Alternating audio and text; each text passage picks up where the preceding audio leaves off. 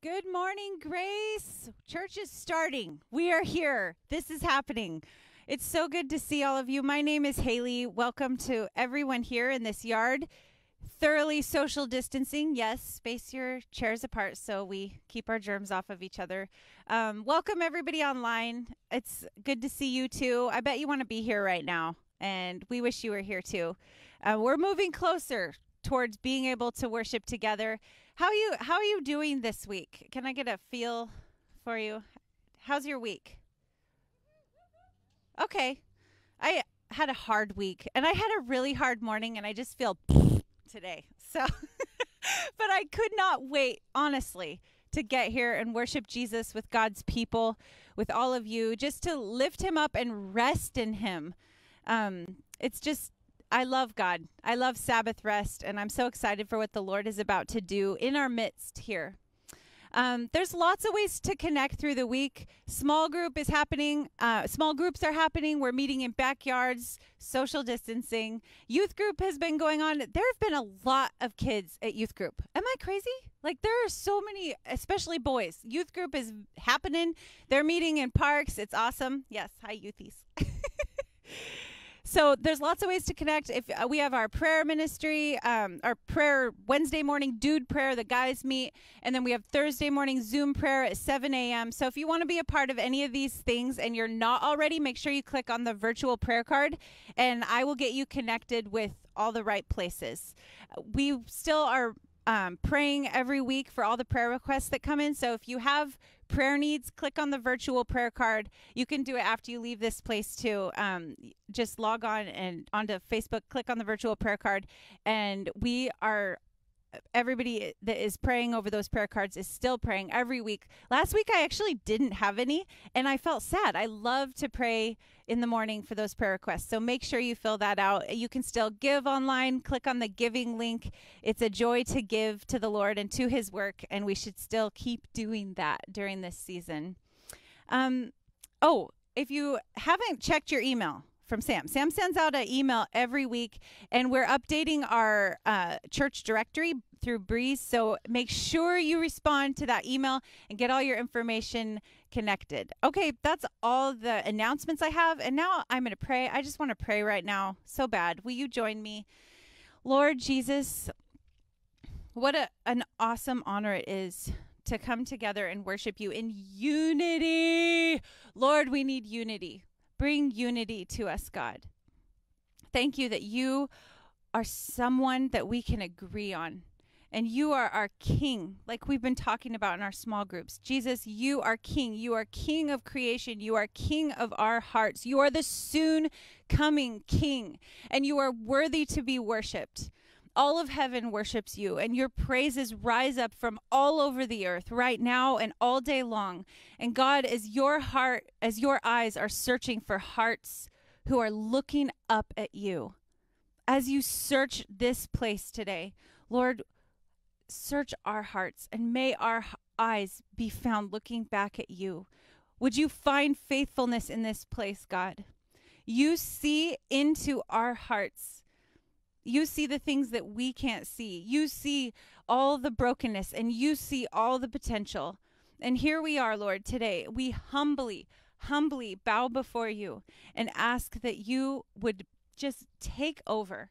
Just be our King and lead us. Holy Spirit, have your way in this place this morning. For everyone who's watching at home, Lord, help us by your Spirit just to lean in a little bit more. You are so faithful. You are so patient. You are so willing to take a little bit of humility and do something crazy radical with it. We love you, Lord. You are worth our time. You are worth our heart. You are worth our devotion. You are worthy. In Jesus' mighty name we pray. Have your way in this place. Amen.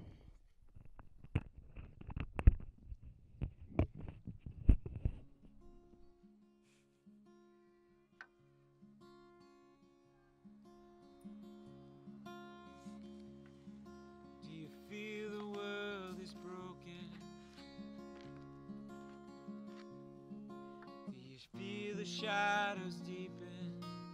We do. Do you know that all the dark won't stop the light from getting through. We do. Do you wish that you could see it all made new? We do. I invite you to stand as we sing this morning. Is all creation groaning? It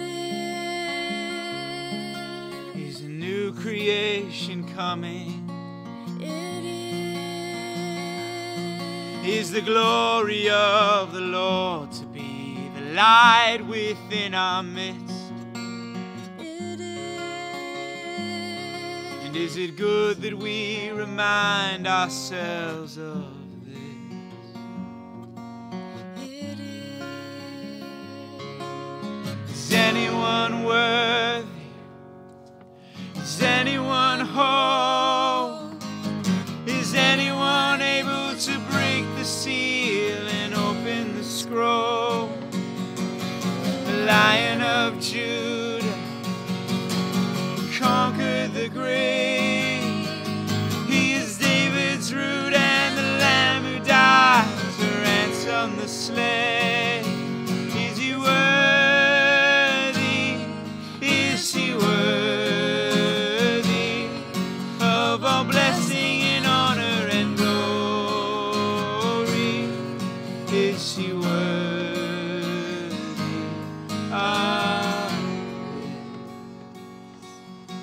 He is.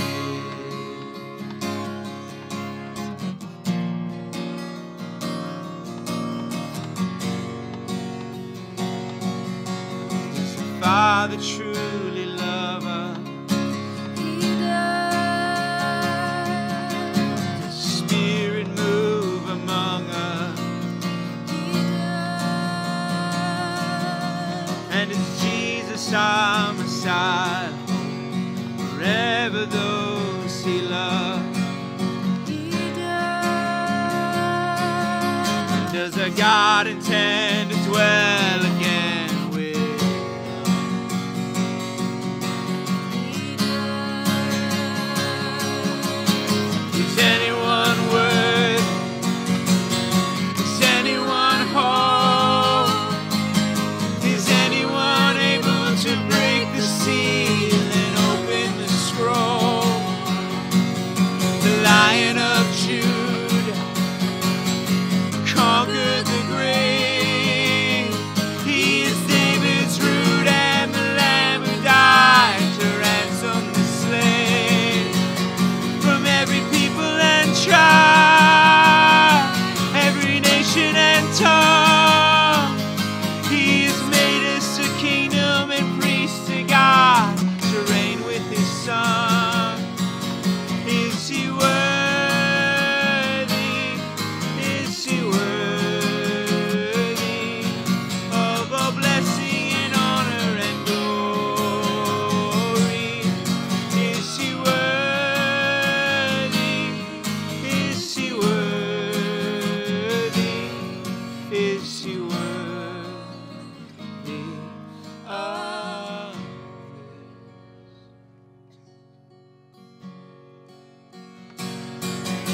He is, he is, he is, he is,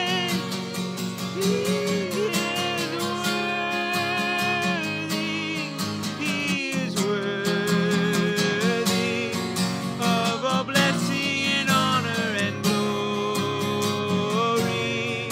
He is worthy of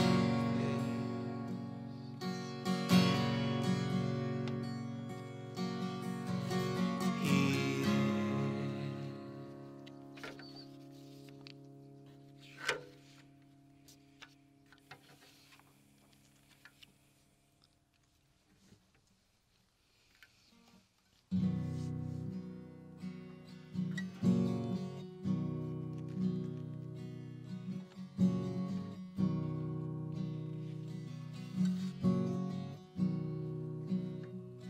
From the voiceless dark,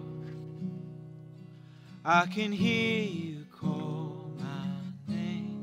to a world beyond, to a life of love away with a beating heart and a simple silent faith, safe within your arms, quiet by the light of grace. There in the cradle of life you held my breath, and here at the table of wine and broken bread I find all I need. You are all I need in the air I breathe, in the joy of being hidden in your time till the life ahead. You are all I need. You are all I need. When I'm lost in joy, in a timeless song of praise, you're the sacred voice, singing purpose into place, even in the void, in the sudden wake of pain, where when shadows join, still I'm in the light of grace. There in the waves of this life you hold my breath,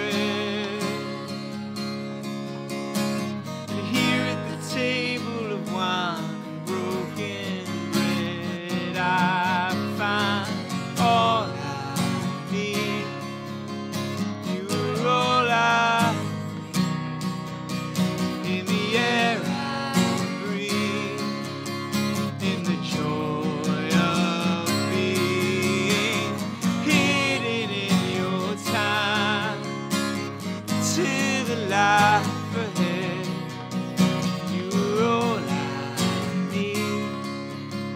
You are all I need.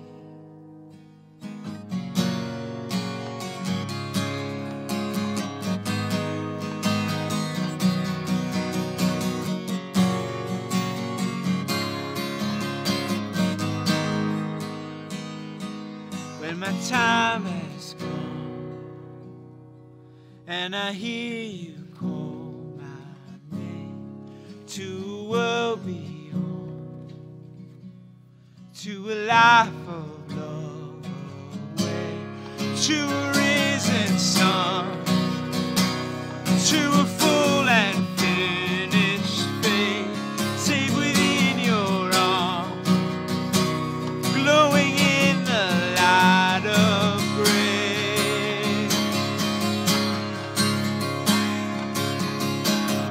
All I need, you're all I need in the air I breathe, in the joy of being hidden in your time till the life ahead. You're all I need. You're all I need. You're all I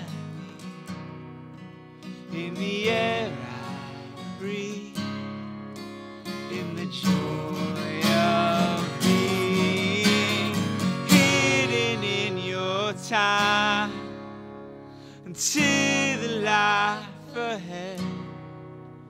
You are all I need. You are all I need. You are all I need. You are all I need. God, that is our prayer this morning. That is our song this morning, God, that there's nothing we need apart from you, God. That our satisfaction, that our hope, that our joy would be in you. that we wouldn't look to this world to find our security, that we wouldn't look to this world to find our peace, but that we would look to you, God, our Lord, our Savior, our rock. God, you are all we need. Pray, God, you'd open our hearts this morning to your word, that you would open our hearts, Lord, that you would work through your Holy Spirit to convict us and to draw us closer to your Son. In Jesus' precious name, amen. You may be seated. Good morning. This is weird. Speakers for the first time in 6 months. So we are going to be finishing our kind of mini-series as we've been reading through the Gospels. We've been covering the character of Christ. And so what we're going to do today is finish up the character of Christ and kind of transition into the epistles, or the writings of, the apostles. And so what we want to do today is, again, remind ourselves of the fact that we view the Bible as authoritative. And if we view the Bible as authoritative, we have to ask ourselves, authoritative for what? Right? Authoritative to determine our morals? Hopefully not. Hopefully it's not that simple. What we've been talking about is the idea that we're crawling up inside the story of the Scriptures so that they would crawl up inside of us. And so the idea behind that being that we view the Scriptures as authoritative, and out of that authority, we view the Scriptures as formational, right? They have the authority and the ability to change us. And so that's what we've been desiring to do as we read through the Scriptures together, as we preach through the Scriptures together, as we walk through the Scriptures together in our small groups. We're doing so with this mindset. We're entering into the biblical story so that it might have its effect on us and change our lives. Now, one of the issues that we run into with this is that most of us, if we look at ourselves and we look at those around us closely, we tend to not see a ton of change, right? I mean, we all have our stories of change, but for the most part, day to day, I think if we were honest, we could all raise our hand and say that we're frustrated by our lack of change. As we read the Scriptures, as we pray, as we follow Jesus, more often than not, we're frustrated by our lack of change, right? Most of us are not walking around all day, every day, like, I'm just so excited about the changes I'm seeing inside of myself. Those days happen, but the majority of our days are spent frustrated at our lack of change, frustrated at that besetting sin, that one thing that's frustrating us that doesn't seem to leave. That one thing or those two things or three things or four things. 6, some of us are sinners, or all of us. But what we're attempting to do as we look at the Scriptures and as we specifically look at the Gospels and look at the character of Christ, we're doing so through the lens of Christianity, knowing that who Jesus was, the life that he lived, and who he presented himself to be, he did for us. And so Christ's righteousness, we believe that through his death and resurrection, has been given to us. And so we live in this frustration that we aren't what we want to be, while also hopefully holding on to the fact that we don't have to be too frustrated about what we want to be and our frustration over not being able to be that, because Christ was that thing for us. So, as we walk through this last sermon on the character of Christ, we are going to look at Jesus as Lord and Savior. And specifically, we're going to look at a change that we see in his disciples. Okay? Like, we're talking about this idea of formation, spiritual formation, being formed by the Gospels, and specifically being formed by who Jesus is. If we're looking at the Gospels, right? We can look at the life of the disciples, the men who left everything behind to follow Jesus, and we can see a change happen. And so I want to just zero in on that as we make this transition out of the Gospels. All right? What we see in this transition in the New Testament is this idea that Jesus is Lord. Okay, we're all here today because Jesus is our Savior, right? But there's this idea that we see as we transition out of the Gospels that Jesus is more than just our Savior. He's also Lord. And if we're going to understand what Lord is, we have to understand what Lord is, right? In Acts chapter 1, well, come back a little bit. In the Gospels, there's the story of the Garden of Gethsemane. The night before Jesus is crucified, he goes to the garden with his disciples and says, hey, why don't you guys pray with me, right? And what happens? Multiple times. They fall asleep, right? And he says to them, why? You couldn't pray with me even how long? 1 hour. You couldn't even pray with me 1 hour. Fast forward a few weeks in Acts chapter 1, what are they doing? Before Pentecost, right? Before the Holy Spirit comes down like fire on top of them. In Acts chapter 1, it says they're gathered together in one accord, and what are they doing? They are praying. It says they are devoted to prayer. Something happened between Gethsemane and Acts chapter 1. Something radical changed. Now we know what happens in Acts chapter 2. Something really radical changes that those of us that are raised Baptists still aren't comfortable with 2,000 years later, right? Super weird. Okay, but something happened between Gethsemane and Acts chapter 1 to where the disciples who couldn't stay awake for 1 hour are now gathered together. And Luke actually says they're gathered together with all the women, right? Because remember, Jesus is the friend of women as well, not just the 12 dudes. They're gathered together with the women, and they have devoted themselves to prayer. So there's a change that's happened that we're intended to see, because Luke wrote the Gospel of Luke, and then he wrote the book of Acts back to back. He wrote them as letters to the same guy, and he's telling us this story, a continuing story from the Gospel of Luke into the book of Acts. Now, Peter specifically, right? What happens to Peter the night that Jesus is crucified? Denies him 3 times. Denies that he even knows him, right? People are like, hey, weren't you with Jesus? As Jesus is getting beat over here. And Peter's like, I don't know the guy, right? Starts cussing people out. And then in Acts chapter 1, what's he doing? Preaching boldly, and 5,000 people are getting saved. Something happened. Something happened. So we're going to look at Acts chapter 3 and 4. But before we do that, we're going to look at Acts chapter 2 really quick. All right? So, Acts chapter 2, we have Pentecost, right? The Holy Spirit comes. There's a rushing wind. Everybody's speaking different languages. And it's like this is a supernatural, radical thing that happens when the Holy Spirit comes and fills them. And then Peter preaches a sermon declaring who Jesus is and what happened in the resurrection. So, Acts chapter 2, starting in verse 22. Men of Israel, hear these words. Jesus of Nazareth, a man attested to you by God with mighty works and wonders and signs that God did through him in your midst, as you yourselves know. So he's saying, like, Jesus did all these things, and the power that he did them, the power that he had to do these was from God. You know this, right? That's my paraphrase. This Jesus, delivered up according to the definite plan and foreknowledge of God, you crucified and killed by the hands of lawless men. This is a really interesting text because Peter says he was delivered up, how? According to the definite plan and foreknowledge of God. So he says, God planned this to happen and you did it. He's holding the sovereignty of God and the moral responsibility of man together and holding them out for them to see. God raised him up, loosing the pangs of death because it was not possible for him to be held by it. Now, jump forward to verse 32. This Jesus God raised up, and of that we are all witnesses. So Peter's preaching now, having spent between 3 and 4 weeks with the resurrected Jesus.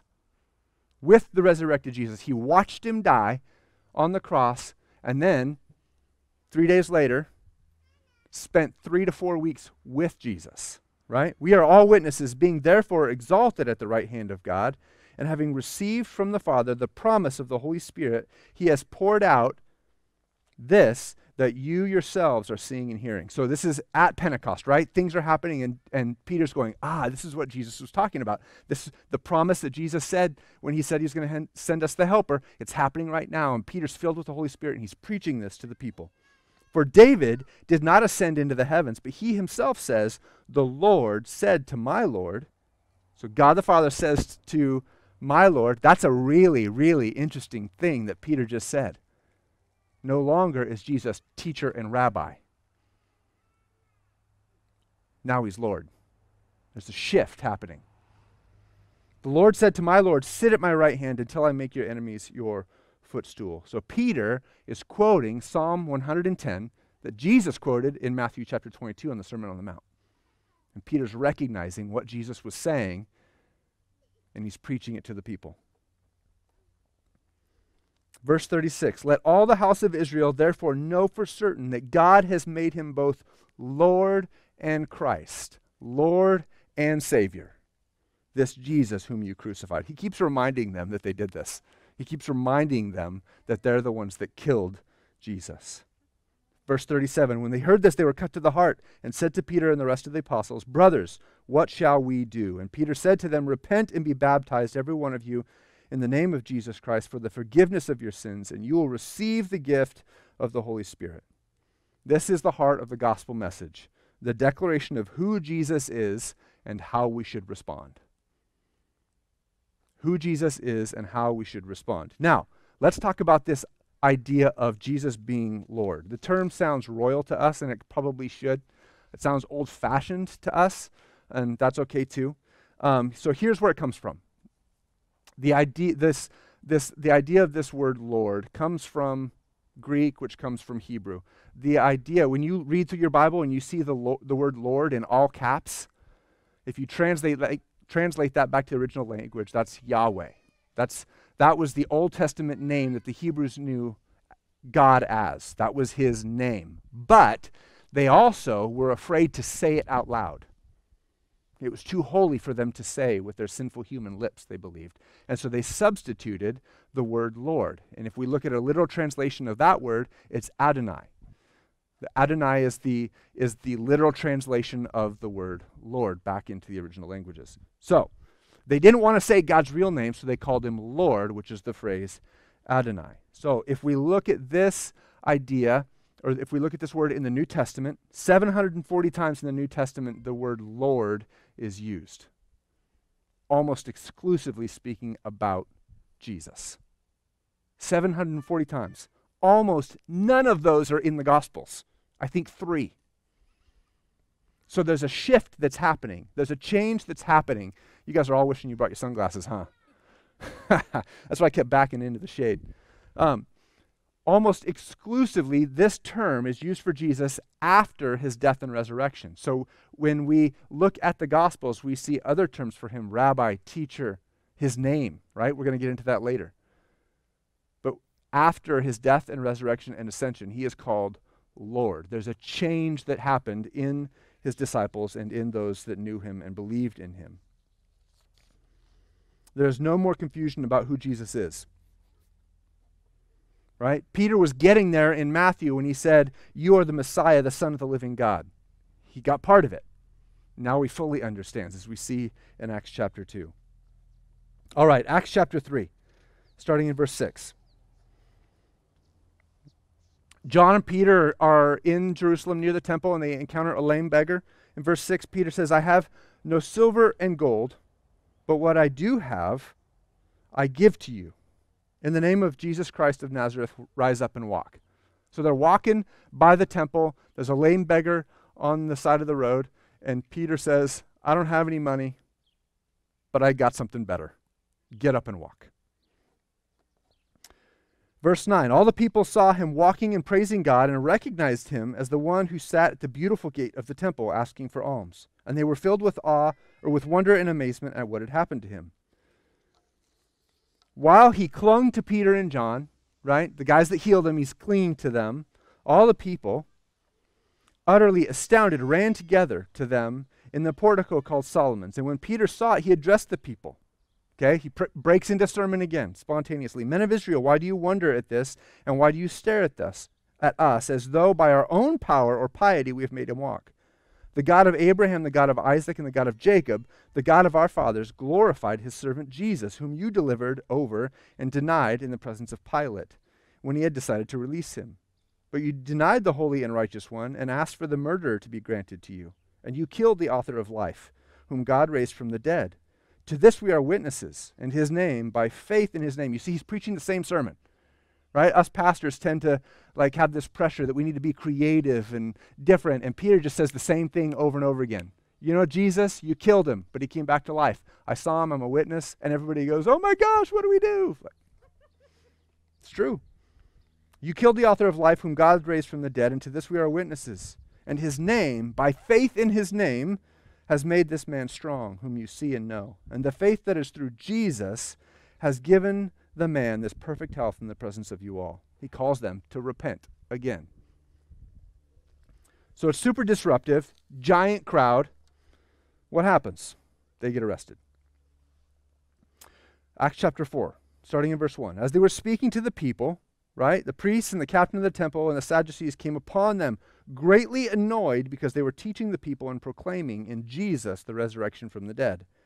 And they arrested them and put them into custody until the next day, for it was already evening. But many of those who had heard the word believed, and the number of the men came to about 5,000. 5,000 people got saved because Peter said, "You killed Jesus." So why did they get arrested? Here's what they did, okay? Let's just be really clear and honest about what Peter and John did to get arrested. They healed a guy, right? I don't think it was a crime. Kind of awesome, right? And then they preached a sermon, and a bunch of people got saved. So why did they get arrested? It says it, right? Because they were proclaiming in Jesus the resurrection from the dead. They were talking about Jesus, right? And they annoyed them because they were greatly annoyed. So, verse 5, on the next day the rulers and the elders and scribes gathered together in Jerusalem. Where have we seen this scene before? Didn't it just happen with Jesus weeks ago? Right? He's arrested. They put together a kangaroo court and bring him before it. With Annas the high priest and Caiaphas and John and Alexander, the same guys that tried Jesus, are now here talking with Peter and John, and all who were of the high priestly family. And when they had them in the midst, they inquired, "By what power or name did you do this?" Okay, it's almost like they're giving them a chance to recant, giving them a chance to come clean. What power or name did you do this? Now, here's what they're hoping for, okay? Because miracles were not necessarily something that they had, that were not a part of their culture, right? They had the Old Testament. They believed in the Old Testament. They lived by the Old Testament. So they believed in this idea that God did miracles. This is why they had to say to Jesus, "You do these things by the power of the devil," because they weren't willing to accept him, but they couldn't deny the works that he was doing. So then they were like, "Nah, he's possessed by demons."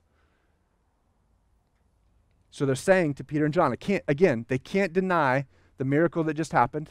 There's a crowd of 5,000 people that saw it. So they're asking him, "By what power did you do this?" And what they're hoping is that Peter and John will simply respond by the power of Adonai. Right?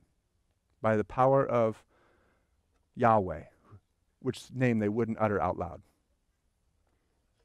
Then Peter, filled with the Holy Spirit, said to them, "Rulers of the people and elders, if we are being examined," this is the same Peter that, again, a few weeks before was like cussing people out and telling them he didn't know who Jesus was. Now he's being standing in front of the same court that condemned Jesus to be brutally flogged and tortured and crucified, and he's filled with the Holy Spirit and says, "Rulers of the people and elders, if we are being examined today concerning a good deed done to a crippled man, by what means this man has been healed, let it be known to all of you and to the people of Israel that by the name of Jesus Christ of Nazareth, whom you crucified," there it is again, he won't let him get away with it, "whom God raised from the dead, by him this man is standing before you well. This Jesus is the stone that was rejected by you, the builders, which has become the cornerstone." So there's the gauntlet, right? To us, that kind of seems like Peter's, using some cool poetry. What Peter's actually doing is quoting Psalm 118. He quoted Psalm 110, and that got him arrested. Now he's quoting to them Psalm 118 that's talking about the Messiah, God himself coming to be with man. And he's saying, this Jesus is the stone that was rejected. This Jesus is the stone that was rejected. He's saying, instead of just saying Adonai and saying by the power of the Old Testament God that we all believe in as Jews, he's now equating Jesus to Adonai. He's saying that Jesus is Adonai. Jesus is Lord. The gauntlet has been thrown down.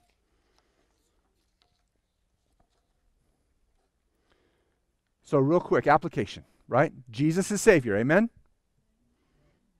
Here's the question that we have to ask. Why is Jesus able to be our Savior? Because he is Lord. Because he is Adonai. Because he is Yahweh. If he's not Yahweh, if he's not Adonai, if he's not Lord, he has no authority to be our Savior. We cannot separate the two.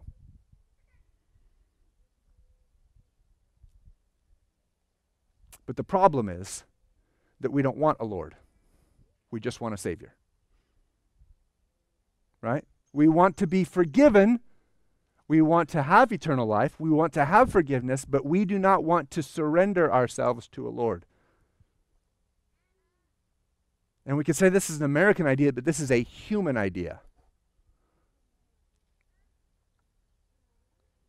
We like the idea that we're in control. We do not like the idea that we are subject to the creator of the world and that he calls the shots. And yet this is what we see in Jesus. He is Lord and Savior. 2 Corinthians chapter 2 says, "But thanks be to God who in Christ always leads us in triumphal procession." He leads us in triumphal procession. And through us spreads the fragrance of the knowledge of him everywhere. Okay, who's leading? Who's leading the processional? Jesus is. Right? And so we have cheesy songs like "Take Jesus, Take the Wheel." If we would only live every day this way. If we would only live every day with this as our focus instead of frustrated over the fact that we can't be something that we think that we're supposed to be. Why? Because Jesus is Savior. See, these things go hand in hand. They go hand in hand.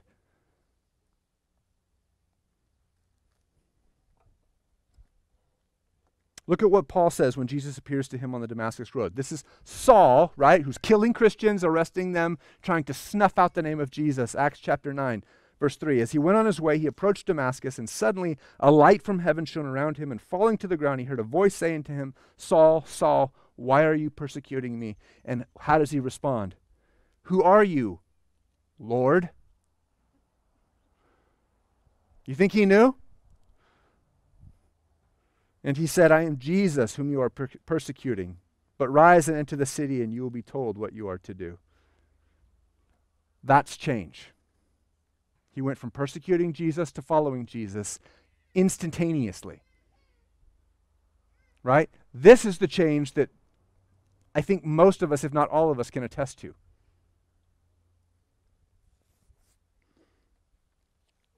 Ian Thomas says that to so many people, the Lord is in danger of being no more than a patron saint of our systematic theology instead of the Christ who is our life. Jesus has become to us an idea that we believe in because we get something from him. He is not our king. Okay, we talked about this in our small groups this week. What does it mean that Jesus is king? And we were just like, most of us can't identify with the idea of a king because that's kind of something that used to exist long ago, and now we don't really exist in that kind of culture of kings. But do we understand that Jesus himself is our Lord? He is our King. He calls the shots. We've been talking about this idea of being disciples and following him as our rabbi. We learn from him. He teaches us. Do we also understand that this is not a like, well, I agree with this part, Jesus, but can we talk about this other part and we'll deal with that later because I think I might disagree with you on this, right? Which is what we do with our college professors as students. We go up to them and we disagree with them and we go back and forth, and that's a healthy dialogue. But Jesus is not a college professor. He is much, much more than just a rabbi. He is our Lord. He is the King of the world that created the world. And do we view him as such? Kevin DeYoung says that that's what you're saying when you confess Jesus as Lord. You're saying Jesus can call the shots for my life. Jesus can tell me how I should think about myself, about marriage, and about the world. Jesus is the one that has all authority in heaven and on earth. Not me. I am not an autonomous creature. I live to serve the master. That's what you're saying when you call Jesus Lord. And we can say it here, right? We can all raise our hand and say, yes, Jesus is Lord. But then when push comes to shove in our life, Okay, let's just go to a fundamental human level. Are we willing to accept what Jesus says to me about myself? Am I willing to accept myself because Jesus accepts me? Okay, forget about sin, besetting sin, all that stuff. Just talk about our humanity.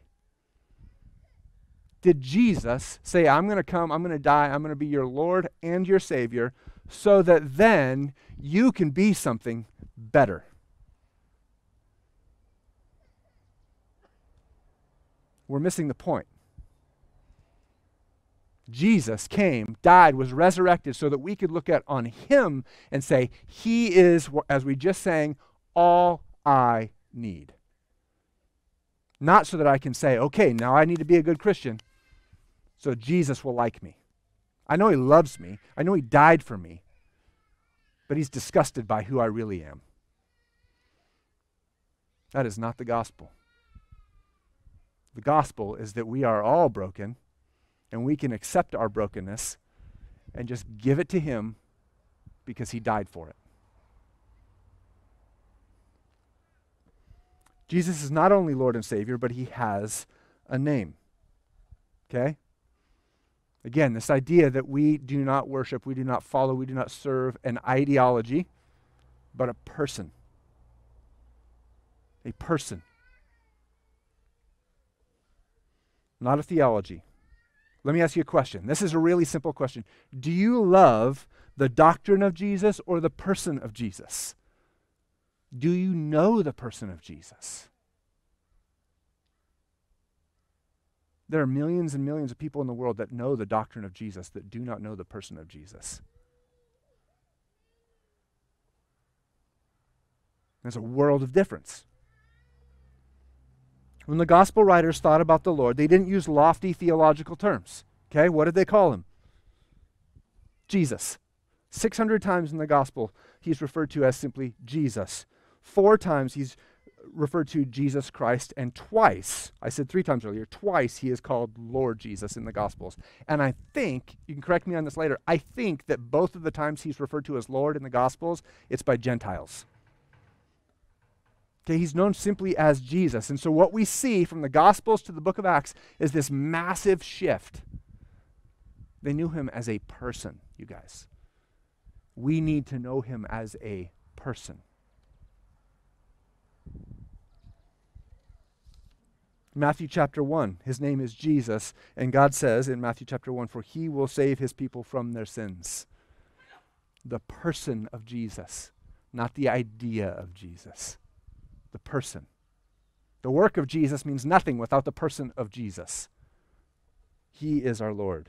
And so this is what Peter is saying when he says, salvation is found in no one else, for there is no other name.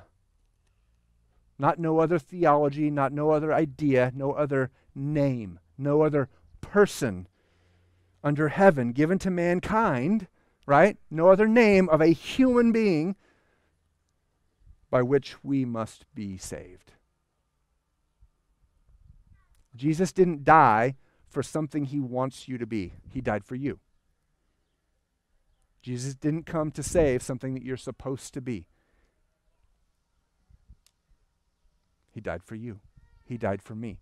And he is inviting you and he is inviting me to follow him as rabbi, to accept the fact that he is our friend,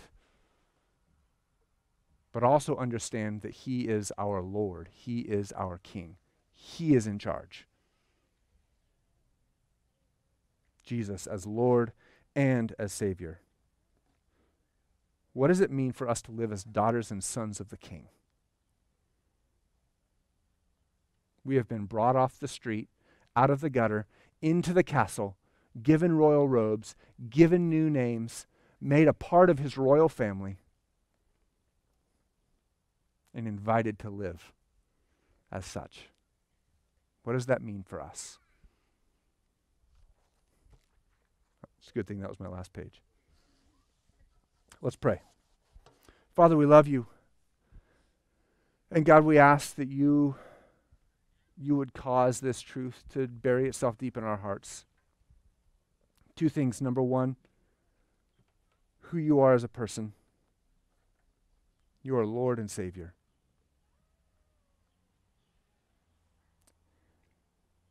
And number two, Father, the implications of that for our life, that we would spend our lives marveling at who you are, and because of who you are, what you've done. And we ask, Lord Jesus, the knowledge of who you are and what you have done, as we see in Acts chapter 1, as we see in Acts chapter 2, would bring about transformation in our lives. As we study who you are and what you've done in your word, Father, that it would truly transform our lives. This is why we're here. This is why we're here, Father. This is why we worship you. We want more of you and less of us. We want to decrease so that you might increase, Jesus. We love you. We pray these things in your name, amen.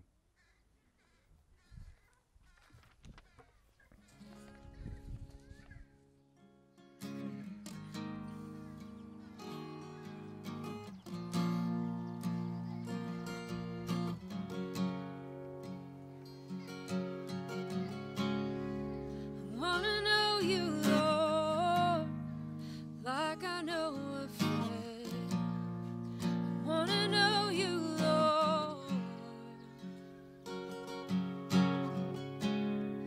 I wanna know you, Lord, like I know a friend. I wanna know you, Lord. So I'm laying down all my religion. I'm laying down. I wanna know you, Lord. I'm laying down all my religion. I'm laying down. I wanna know you,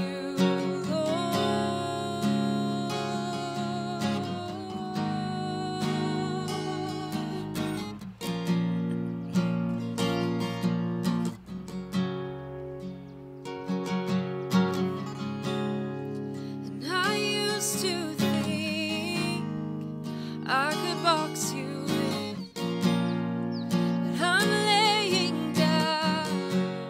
I wanna know you, Lord. I used to think I could box you in, but I'm laying down. I wanna know you, Lord.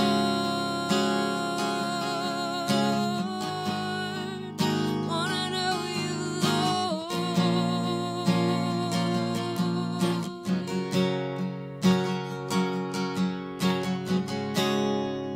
Lord, I've been told to be ashamed.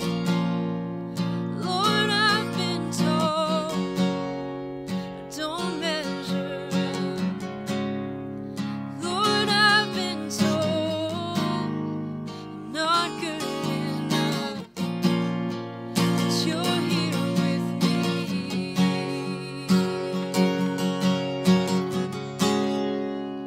And I reach out and you find me in the dust.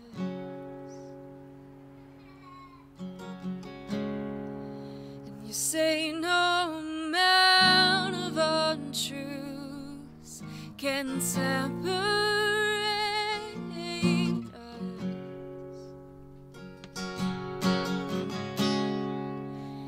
And I reach out and you find me in the dust. And you say no amount of untruths can separate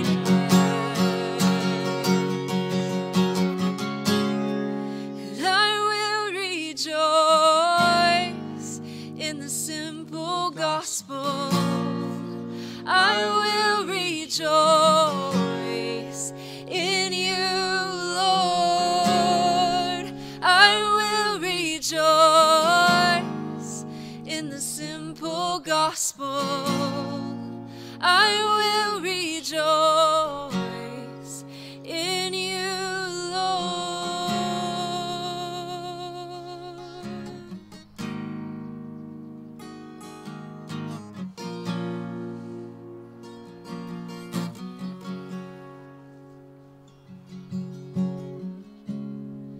I wanna know you, Lord, like I know a friend. I wanna know you, Lord.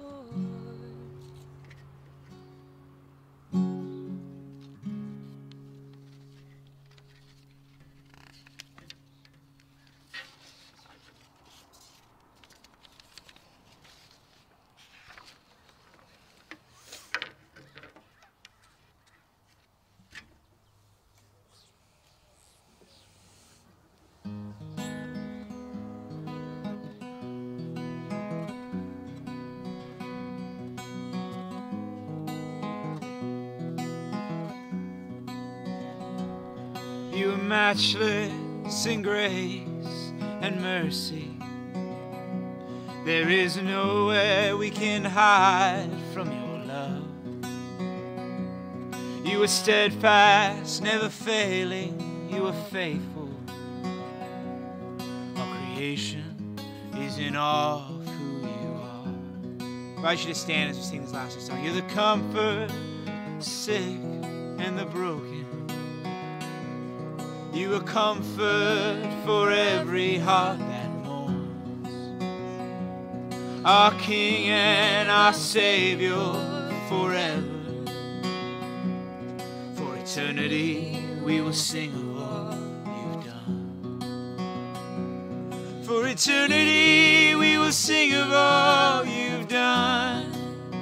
We sing, God with us, God for us, nothing can come against, no one can stand between us. God with us, God for us, nothing can come against, no one can stand between us.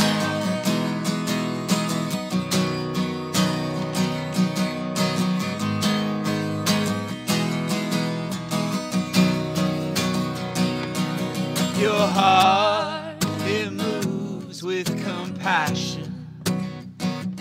There is life, there is healing in your love. You're the Father, the Son, the Holy Spirit. For eternity we will sing of all you've done. We sing, God with us, God for us, nothing can come against, no one can stand between us. God with us, God for us, nothing can come against, no one can stand between us.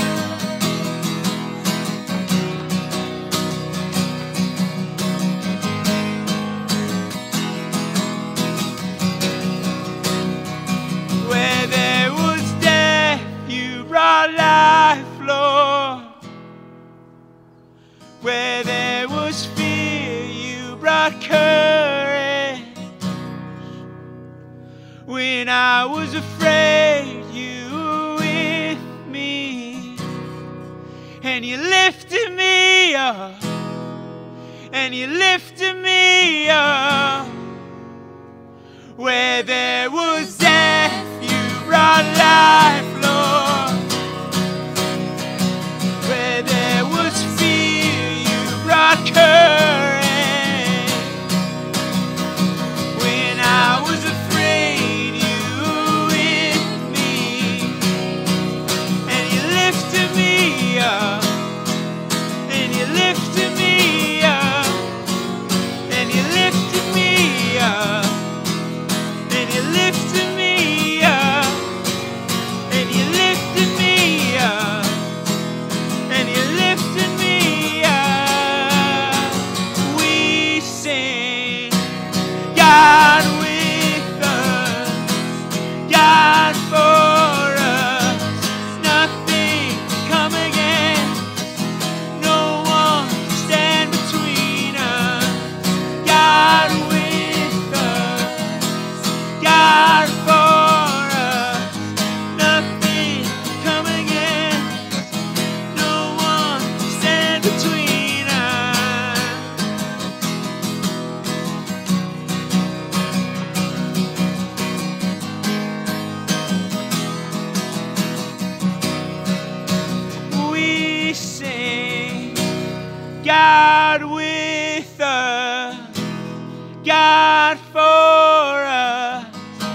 nothing can come against. No one can stand between us.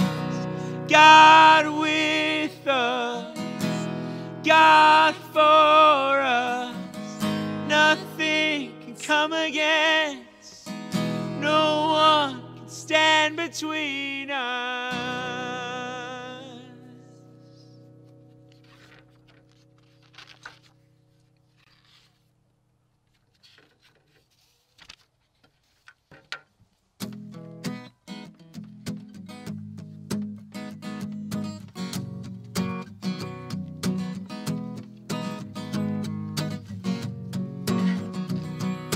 This is how I know I am yours. That when my heart should condemn, the truth is so much more. This is how I know I'm secure. That even though I keep falling, your love for me endures in the light of your grace. You and my darkness in the light of your grace. My burdens lose their weight in the light of your grace. You lift my head up in the light of your grace. My sin is washed away. This is how I know you're my Lord. That in my weakness you give strength to be restored. This is how I know I'm adored. That when I'm lost in my feelings, you tell me I am yours in the light of your grace. You and my darkness in the light of your grace. My burdens lose their weight in the light of your grace. You lift my head up in the light of your grace. My sin is washed away. Head out of water, Head out of water, walk on the way. walk on the way. Head out of water, Head out of water, walk on the way. walk on the way. This is how I know I am yours. This is how I know I'm secure. This is how I know you're my Lord. This is how I know I'm adored. In the light of your grace, you in my darkness, in the light of your grace. My burdens lose their weight in the light of your grace. You lift my head up in the light of your grace. My sin is washed away. Head out of water, Head out of water, walk on the way. walk on the way. Wait turns to wonder Wait turns to wonder in the light of your grace. in the light of your grace. In the light of your grace. In the light of your grace. In the light of your grace. God, we praise you and we thank you for your goodness this morning, God. We thank you, we praise you for who you are. That, God, you are our Lord and you are our Savior, Lord. I pray, God, that we would trust in you, God, not as just an idea, not as just a reason or a way to be better, God, but that we would trust you for who you are. That we would truly know you more deeply, more intimately, God, that we would know the measure of the love that you have for us. God, I pray this week, Lord, in our lives, that we would feel your presence. We would see you, God, walking with us each and every day. Lord, that we would not be overcome by this world, Lord, but that we know that through you, that you have overcome the world. So, God, I pray, Lord, that this week, God, that we would just lean in to your word, to your presence, to prayer, and God, walk closely with you as our Lord, our Savior, and our friend. And in Jesus' precious name, amen. join me in the doxology. Praise God from whom all blessings flow. Praise Him, all creatures here below. Praise Him above, ye heavenly hosts. Praise Father, Son, and Holy Ghost. Amen. May the peace and grace of Christ be with you all this week. Hey, nobody move. I want to get a picture. Stare into the sun one last time. Okay, I just need Luke and Nicole. Remember, 6 feet though. There we go. We got it. Everybody wave. Awesome. Thank you. Hey, next week I'll...